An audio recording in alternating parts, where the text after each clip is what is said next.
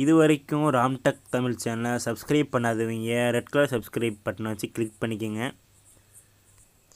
உடனே bell simple ஒன்று click ஆகும், அதையும் கிளிக் பண்ணுங்கள். அப்போ தான் நம்ம எப்போலாம் வீடியோ போடுறோமோ அப்போலாம் உங்களுக்கு நோட்டிஃபிகேஷன் வரும். ஹாய் ஃப்ரெண்ட்ஸ், இன்றைக்கி நம்ம வீடியோவில் எதை பற்றி பார்க்க போகிறோம் அப்படின்னா, புகைப்படத்தின் மீது எப்படி தமிழ் எழுதுவது அப்படின்னா, நம்ம ஃபோட்டோஸ் ஏதோ ஃபோட்டோ இருக்குது அப்படின்னா, நம்ம ஃப்ரெண்டோட ஃபோட்டோவோ இல்லை வேறு ஏதாவது எம்டி தீமோட ஃபோட்டோவோ அதில் எப்படி நம்ம எழுதுறது, தமிழில் எழுதி நம்ம கவிதைகள் வந்தீங்கன்னா நிறைய வாட்ஸ்அப்பில் பார்த்திங்கன்னா நிறைய ஃபோட்டோ வரும். அந்த மாதிரி ஃபோட்டோஸில் நம்ம எப்படி கவிதை எழுதியோ நம்ம வேறு ஏதாவது டெக்ஸ்ட்டோ இல்லை டெக்ஸ்ட் நம்ம எதாவது வாட்ஸ்அப்லேயே ஏதோ டெக்ஸ்ட்டு பார்த்துருப்போம், அதை காப்பி பண்ணிட்டு போய் கூட எழுதலாம். பேஸ்ட் பண்ணோம்னா எப்படி அதை யூஸ் பண்ணுறது அப்படிங்கிறத பற்றி பார்க்கலாம். அந்த ஆப் பார்த்திங்கன்னா இதுதான் அந்த ஆப்பு. இந்த ஆப் பார்த்திங்கன்னா கீழே இருக்கிற டிஸ்கிரிப்ஷன் பாக்ஸில் லிங்க் கொடுக்குறேன், அது மூலிமா போய் நீங்கள் டவுன்லோட் பண்ணிக்கோங்க. இந்த வீடியோ ஃபுல்லாக பாருங்கள், அப்போ தான் எப்படி இதை ஃபுல்லாக யூஸ் பண்ணுறது அப்படிங்கிறத பற்றி தெரியும். வாங்க நண்பர்களே, அந்த ஆப்புக்குள்ளே போயிட்டு எப்படி யூஸ் பண்ணுறதை பற்றி சொல்லித்தரேன். இந்த ஆப்பை ஓப்பன் பண்ணிக்கோங்க. ஓப்பன் பண்ண உடனே இது இப்படி தான் வரும். வந்த உடனே பார்த்திங்கன்னா நீங்கள் ஃபோட்டோ எடுத்து கூட நீங்கள் எடிட் பண்ணிக்கலாம். அப்படி இல்லை அப்படின்னா கேலரியில் ஏதாவது ஃபோட்டோ வச்சுருந்தீங்க அப்படின்னாலும் வச்சுக்கலாம். உங்களுக்கு சப்போஸ் கேலரி கொடுத்துருக்குங்க, கேலரியில் நீங்கள் ஏதாவது ஃபோட்டோஸ் வச்சுருந்தீங்கன்னா இதை சர்ச் பண்ணி பாருங்கள். எனக்கு ஒரு எம்டி ஃபோட்டோ தீம்ஸ் இருக்குது, நிறைய தீம்ஸ் வச்சுருக்கேன். இது ஏதோ இது மாதிரி ஏதோ டவுன்லோட் பண்ணிக்கோங்க.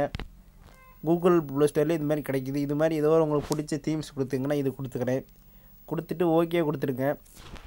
இதில் ஏதாவது நீங்கள் டெக்ஸ்ட் எழுதணும் அப்படின்னா நான் எழுதிக்கிறேன். என்னுடைய சேனல் பேர் எழுதிக்கிறேன், ராம்டெக் தமிழ் அப்படின்னு எழுதியாச்சு. இதில் இப்படி கொடுத்துக்குங்க.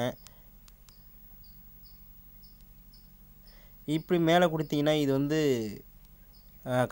மிரர் மாதிரி ஆக்டிவேஷன் ஆகும். இந்த மாதிரி நம்ம ஏதாவது கவிதை கூட எழுதி இது மாதிரி ஃபிக்ஸ் பண்ணிக்கலாம். அப்படி வேறு ஏதாவது இன்னும் நிறைய டெக்ஸ்ட் எழுதணும் அப்படின்னா கீழே ஆ அப்படின்னு இருக்கும், அதை வச்சு அழுத்துங்க.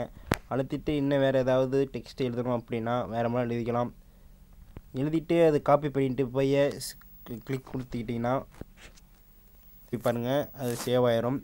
இன்னொன்று மறுபடியும் நம்ம வேறு ஏதாவது வாட்ஸ்அப்பில் ஏதாவது அந்த மெசேஜை பார்த்தோம் அதே மாதிரியே எழுதணும் அப்படின்னா ஒன்றும் பிரச்சனை இல்லை, வெளியே வந்துடுங்க. வெளியே வந்துட்டு வாட்ஸ்அப்புக்குள்ளே போங்க. வாட்ஸ்அப்பில் நான் ஏதோ ஒரு மெசேஜ் ஒன்று பார்த்தேன் அப்படின்னா, இந்த வாழ்த்து ஜனவரி 2016 குடியரசு, இதை நான் அந்த மாதிரி அனிமேஷனில் பண்ணோம் அப்படின்னா இது லாங் ப்ரெஸ் பண்ணி லிங்கை காப்பி பண்ணிக்கோங்க. வெளியே வந்துட்டு மறுபடியும் அந்த ஆப் ஓப்பன் பண்ணிக்கோங்க, கேலரி ஓப்பன் பண்ணிக்கோங்க. அதேமாரி தீம்ஸ் ஏதாவது ஒரு தீம் செலக்ட் பண்ணிக்கோங்க. நிறையா நீங்கள் இந்த மாதிரி தீம்ஸ் வேணும்னா உங்களுக்கு கேலரியில் வெளியிலே கிடைக்கிது. எதாலும் பார்த்தீங்கன்னா கூகுள்லேயே கிடைக்கிது. நான் ஏதோ ஒரு புதுசாக நல்லா தீம்ஸாக ஒன்று செலக்ட் பண்ணிக்கோங்க. இதை நான் செலக்ட் பண்ணிக்கிறேன். ஓகே கொடுத்துருங்க. ஓகே கொடுத்தோடனே இந்த இடத்துல லாங் ப்ரெஸ் பண்ணிங்கன்னா அந்த டெக்ஸ்ட்டை காப்பி பண்ணிக்கோங்க. ஓகே பண்ணிக்கிடுங்க.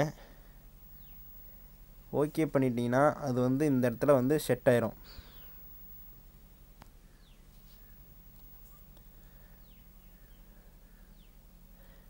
அப்படி இல்லை இந்த கோபுரத்து மேலே வச்சிடலாம், அப்போ தான் நல்லாயிருக்கும்.